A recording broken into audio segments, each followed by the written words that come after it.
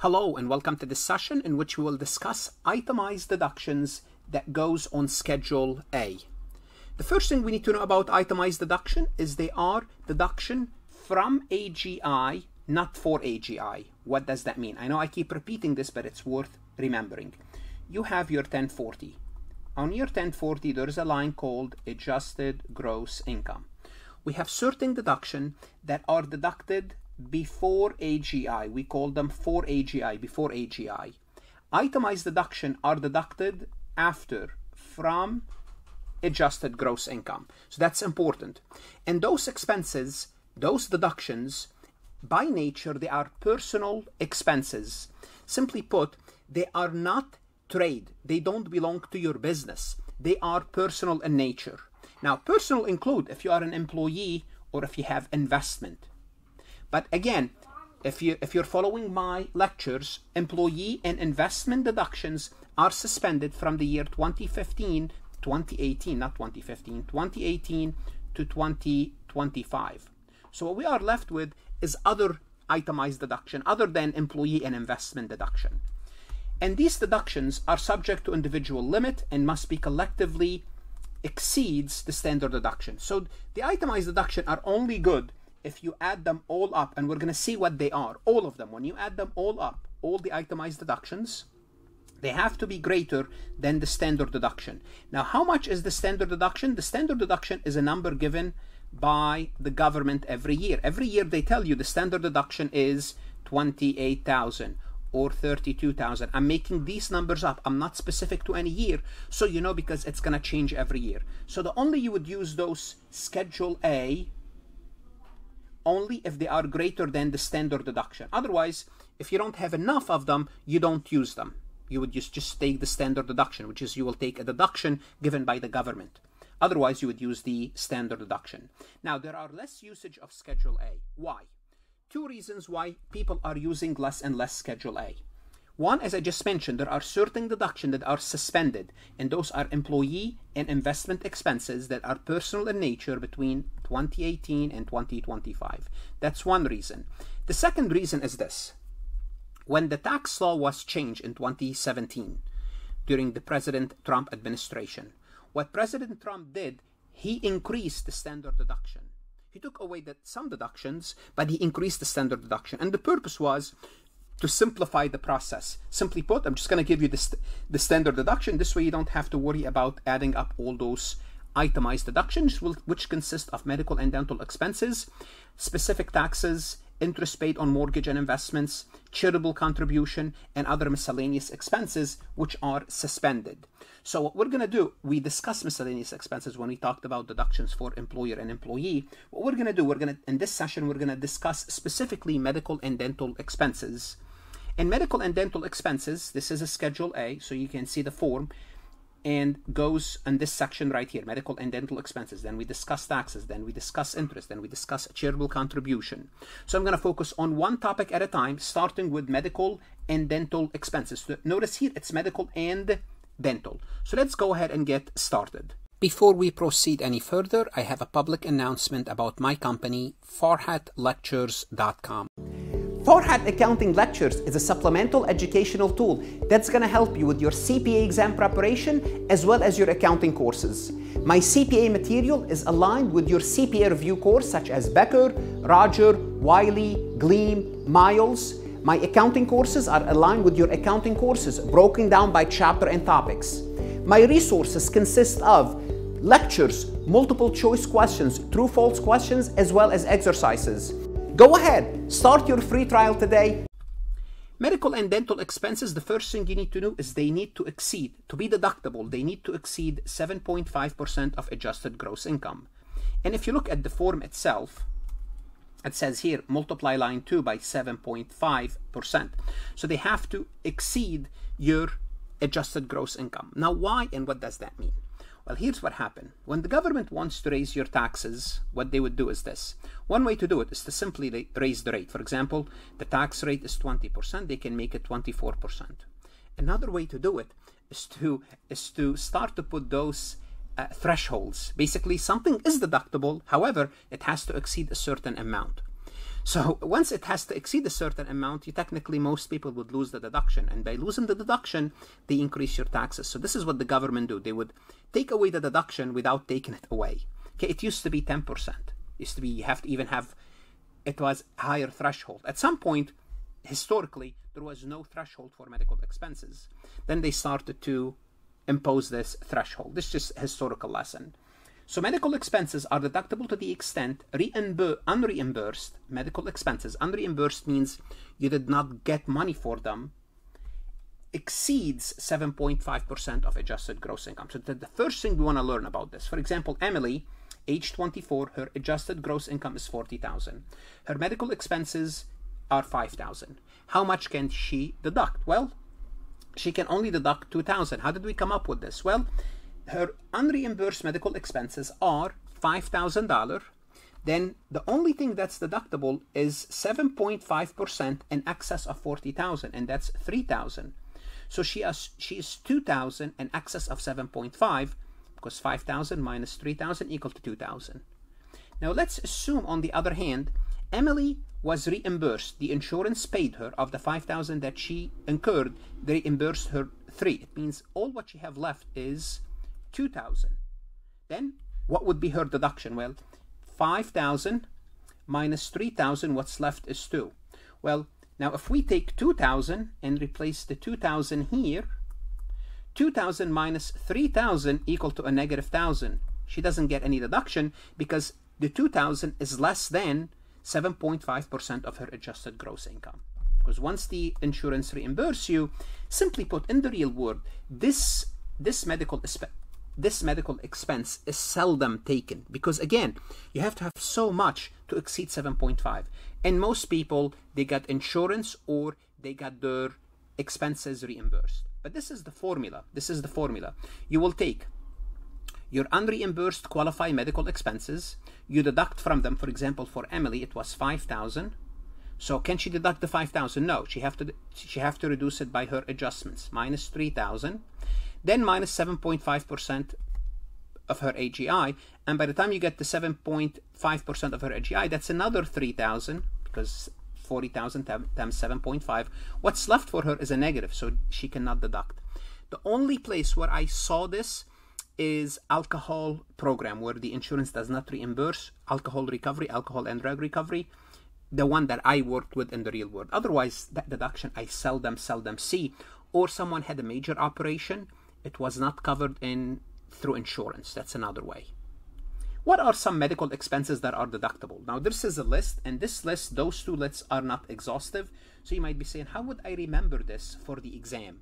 Well, here's some tips for you. Remember, they are medical and dental. Medical and dental. That's the first thing you want to remember.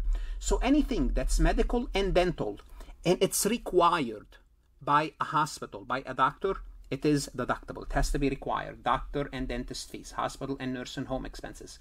Not any type of medication, prescription medication. They have to be prescribed. Health insurance premium, which we'll talk about later. Long-term care services and premium, we'll talk about later. Medical equipment and supplies, as long as they are required. Transportation expense, we'll talk about a little bit more later. Those are, we need to talk a little bit more about, so you will remember them. Including smoking cessation program, guide dogs and service animals, including their training and care, hearing aid and batteries, anything that's required, eye exam, glasses, contact lenses, physical therapy and rehab expenses, home modification for medical expenses. We'll talk about those. Now, what's not deductible? I think it's easier to kind of learn what's not deductible. Something over the counter, it means that it's not prescribed by a doctor. Unless it's a prescribed, it's not. For example, health club and gym membership. It's great to go to the gym. It's healthy, but it's not deductible. Cosmetic procedures, unless it's medically necessary, and I will show you an example. Non-prescription vitamins or supplement. Elective surgeries. Notice here it's elective treatment, funeral or burial expenses. Non-prescription, weight loss. Those are not deductible. Obviously, illegal medical treatment or drugs, obviously. HSA, health-related expenses reimbursed by insurance. Health-related expenses. Medical expenses paid by a pre-contribution, which is an HSA or flexible account. Those are not deductible. Let's start to talk about to go a little bit in details into what's deductible and what's not, starting with cosmetic surgery. As I said, if it's elective, it's not deductible. John, 68, paid $15,000 to a plastic surgeon for a facelift procedure. The sole purpose is to enhance his appearance. Not deductible, not medically necessary. The $15,000 does not qualify. On the other hand, Sarah experienced facial disfigurement due to a severe burn incident. As a direct consequence of the incident, the cost of restorative cosmetic surgery undertaken by Sarah, let's assume $15,000, would be deductible medical expense. How about nursing home? When you put someone in a nursing home, is this deductible or not? Well, if the primary purpose of residing in a nursing home or home for the aged is to receive medical care, notice, is to receive medical care, the expense associated with the care, including meals and lodging, are deductible for medical expenses. So if they put you there, if you put someone in the nursing home, and the reason for that is to medically take care of you, okay, not for the convenience of the family, then it's deductible. However, if the primary reason in such facility is personal means you would rather be in a nursing home rather than being home served by the family. It's your choice. Any cost related to medical or nursing can still be deductible. However, meals and lodging, because meals and lodging will be a separate cost, is not. So the medical care is deductible if it's optional. Meals and lodging, it's not, because you can be home and you're not home. So for example, Olivia has a chronic heart issue requiring specialized medical treatment and nursing care. In January, her family made the decision to admit her to a nursing home that could take care of her and necessary healthcare services. Throughout the year, the total expenses of the nursing home amounted to $90,000, and those nursing costs can amount to a lot. Among these expenses, $60,000 were attributed to medical and nursing care, which is deductible. Now, due to Olivia's substantial need for medical and nursing care and the primary purpose of her placement in the facility, the entire $90,000, which is lodging and meals, is also deductible because she needed that specialized care. She wasn't there because her family doesn't want to take care of her or she chose that. She was there necessary. Now, sometimes what you have to do, you have to put your dependent child in a mental or physical disability school or institution. Are these tuition deductible? Well, tuition expenses for a dependent attending a special school for individual with mental or physical disabilities might be deductible. Okay, to qualify, the primary reason is it must be a specialized resources for addressing the individual impairment. So whatever they are servicing this child, it's a specialized service and it's needed. You cannot provide the service at your home. In such cases, both tuition and cost for meals and lodging can be claimed as a deductible expense. What could be an example? Christopher's son Ethan attended public school until the 7th grade. However, due to Ethan's difficulties and academic struggle, he underwent an evaluation and was diagnosed with ADHD, Attention Deficit Hyperactivity Disorder. And based on the psychiatric recommendation, Chris made the decision to enroll him in a private school that specialize in providing individual attention to students with learning disabilities such as ADHD. Well, the school offered a specialized curriculum developed by a team of educational and psychological professionals. Well, the expenses of attending the school along the cost of any psychiatric care are medical deductible expenses. Sometimes what you have to do, you have to incur a capital expenditure. You have to change something in your home for medical expenses. For example, if you have a back pain, the doctor might recommend a pool.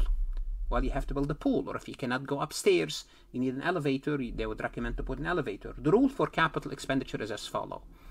If dedicated by medical necessity, it's deductible. But let's talk a little bit more specific. That's the general rule.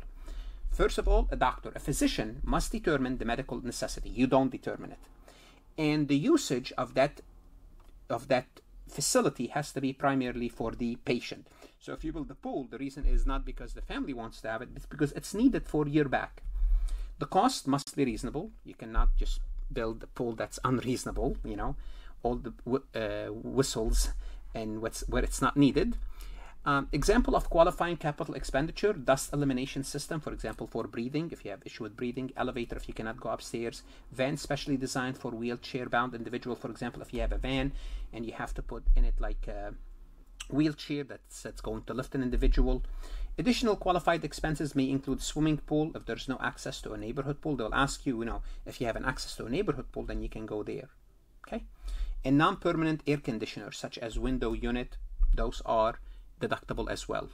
Little bit more about capital expenditure. Both permanent improvement and their associated operating expenses is eligible for medical expenses. So after you put the elevator or that pool, any additional maintenance is deductible. It's deductible in the year incurred. So as you maintain those facilities, those assets that you added, they are deductible.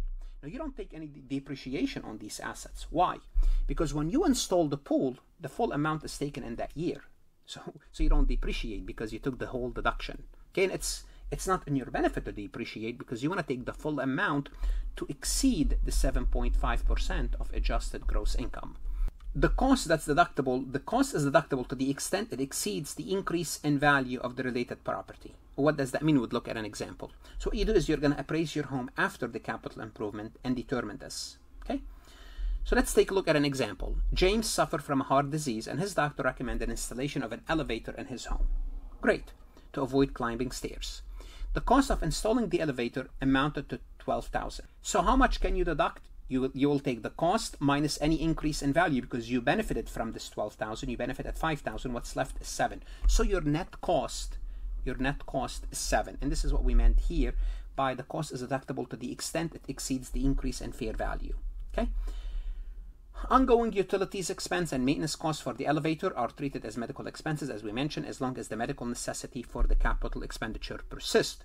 So if James became better, then we no longer take those deductions.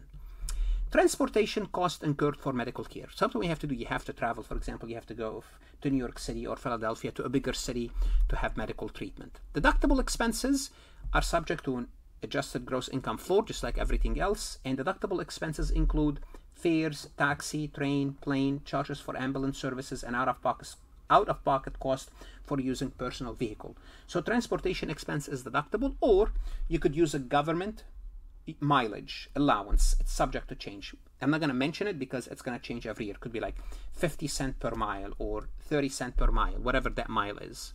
Also, deductible transportation expenses include parking fees, if you have to pay for parking fees, tolls, cost of accompanying individual like family member or nurses. However, the cost of meals during travel for medical purposes is not deductible because you have to eat whether you are home or traveling. Physically handicapped individuals. Sometimes what you have to do is you have to make certain expenditure, capital expenditure, made to facilitate independent living and productivity for physically handicapped individuals. And those would qualify as medical expenses. For example, you must widen the hallways. So this individual, they can push themselves, and the doorways, they can go in and out. Install support bars and railings, and adjust electrical outlets and fixtures so they can turn the electricity on and off. These expenses are necessary, and these expenses are subject only to the adjusted gross income test floor with no increase in the home value considered. So remember, when we installed the elevator for James, we looked at the cost and we subtract the increase in fair value, and what we deducted only the $7,000. For physically handicapped individual, we don't reduce the value of the house. We don't reduce the increase in value. We don't have that. It's only subject to the 7.5% floor. How about spouse and dependent medical expenses? Well, when calculating the medical expenses deduction, the taxpayer can include the medical expenses for their spouse and any dependent. Now, for the dependent and the spouse, you don't subject this to a joint return or gross income. It doesn't matter what their gross income is in joint return. Okay, for example, Christopher, age 22, is married and enrolled as a full-time student at a university. Throughout the year, Christopher incurred medical expenses that were covered by his mother, Olivia. Now, Olivia provided over one-half of Christopher's financial support for the year. Even if Christopher files a joint return with his wife, Olivia is eligible to claim the medical expenses because the joint return is not a factor in that. So his mother can claim his medical expenses on her return. Okay, so Olivia would combine her own medical expenses, whatever she has, plus that of Christopher. Although he's married and he's filing with his wife, it doesn't matter. She can get the deduction. Divorced individual. In the case of a divorced individual with children, specific rules apply to the non-custodial parent. So you might be the non-custodial and you could still claim medical expenses that you paid for the child, okay? Even though they're not your dependent of the non-custodial, because you're the non-custodial. Okay, so an example, Alex and Emily's divorce last year. Emily was granted custody of her child Ethan. So Ethan with Emily. Throughout the year, Alex covers $3,000 of the medical expenses of Ethan. He's not the custodial. That's fine. Despite Ethan's being Emily's dependent, Alex has the ability to combine the $3,000 with his medical expenses when calculate the medical expense deduction. Lodging while away from home for medical care. Sometimes you have to travel, you have to stay in a hotel. Are these deductible? Well, if the following conditions are met. 1. The lodging is for the primary purpose of medical care and provided by a licensed physician in a hospital or similar medical facility. And most hospitals now, they have those facilities, or they have a relationship with others. Reasonable. It has to be reasonable. Okay? It cannot be too much. And the travel does not need to involve significant personal pleasure. Also, lodging expenses is limited. How much can you deduct? Is $50 per night per person. Well, I believe it's very small for hotel costs these days. And this deduction applies not only to patient, but also to any accompanying individual who must travel with the patient. Now, meals expenses are not deductible unless they are directly related to the medical care and provided at medical facility. So they have to be, for example, healthy food, and they are provided at the medical facility. Again, some hospitals, they do have those kind of like hotel medical facilities. If these meals qualify for a deduction, they are not subject to 50%. They are 100% deductible, those medical meals. How about medical insurance premium? When you have insurance, is that deductible? Well, medical insurance premium, either under a group plan or an individual plan, is included with other medical expenses. Now, often in the US, if you work for a company, the employer, your company, pays all or part of the medical insurance. Okay? Now, the amount paid by the employer is not included in your income. So what happened is this. The company pays for your medical insurance and they don't include it in your income. Now, bear in mind, although they don't include it in your income, it's deductible by your company. So your company deducts this as a expense for AGI. That's, as far as the company is concerned, it's a business expense, having you as an employee. Now, once they pay for it, it's not deductible by you. So you cannot deduct the medical insurance expense because you are getting the insurance expense basically free. Not free, you work for it. It's not deductible, but it's not subject to tax. You cannot deduct it because you did not pay taxes on that money, but it's deductible by your employer. Now, if the taxpayer is self-employed, now what you do is you are the employer and the employee. Insurance premium paid for medical coverage, including your spouse and dependent or dependents, are deductible as a business expense for AGI. Okay? So if you have your own company and you're paying your own insurance, then that's deductible. Now, deduction is not allowed if the taxpayer is eligible to participate in an employer-provided plan, or the taxpayer's spouse for that matter. What does that mean? Let's assume I have my own company. Can I deduct my medical insurance? I can, as long as I don't work for another company that offer medical insurance, or my wife works for another company and offer it. If they do, then I cannot deduct my medical insurance because you do have other option. When can you deduct? Year of deduction. When can you deduct? Well, medical expenses can only be deducted in the year they are paid, regardless of the taxpayer accounting method. Now, most taxpayer accounting method use the cash basis anyway, so it's when you pay it. And you cannot prepay and deduct. The payment has to be related to a medical expense. Let's take a look at an example. At the recommendation of his dentist, Marcus seek consultation from Dr. Johnson, specializing in restorative dental work. Dr. Johnson informed Marcus that the necessary restorative work, he recommended it to cost $15,000 and require 40% prepayment. Notice it requires for all new patients. Marcus paid the $6,000 in 20x3 and the remaining balance in 20x4. So notice the payments were in 2 separate years. In this scenario, Marcus can claim medical expenses $6,000 for X3 and $9,000 in 2024. Now, what if Marcus paid the full amount in 20X3? It's not deductible. Now, you were better off paying everything in 1 year because you want this amount as high as possible so you could exceed the adjusted gross income. How about reimbursement? When we have reimbursement means is when they pay you some money back by the insurance. Reimbursement for medical expenses received in the same year simply reduce the medical expense deduction. As I told you, you have your medical expense deduction minus the insurance reimbursement, and what's left then it has to exceed 7.5%, as I told you at the beginning. Okay. Now, sometime what happened is this: you would receive reimbursement. You would receive reimbursement in a different year, where you had the deduction in 1 year. You would receive the reimbursement in a different year under the tax benefit rule, which we covered in a separate recording. If the taxpayer received insurance for medical expenses that were deducted, so year 1 you had a deduction, year 2 you got the money back. Well, if you got the money back and you took the deduction, you have to go back and include the income in year 2 to the extent that that deduction benefited you. Okay. However, if you did not itemize, in other words, in the year of expense were paid, you don't include that income. So if you don't get a benefit, you don't include the income. Let's take a look at an example. Ethan had an AGI of 45,000 in 20X3. He experienced an unfortunate car accident that resulted in 4,000 in hospital expenses and 1,700 in doctor bills. Also, he incurred 600 in medical expenses for his dependent child. In 20X4, he received a reimbursement of $950 from the insurance company.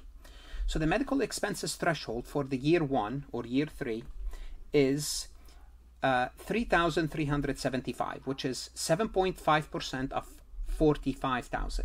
Now his medical expenses amounted to 6,600 altogether.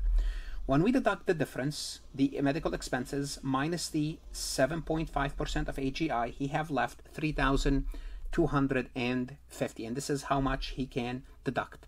Now, when he receives the 950 from the insurance company, he got benefit. He'll have to include that in his income because he benefited 3,250 the prior year. What should you do now? You should go to Farhat Lectures and look at additional resources, MCQs, true false, that's going to help you understand this topic better. In the next session, what I'm going to do, after I cover the medical expenses, I'm going to jump to the next session, which is what? Let's take a look at Schedule A. I'm going to go with Schedule A. We're going to look at taxes you paid. Good luck, study hard, and of course, stay safe.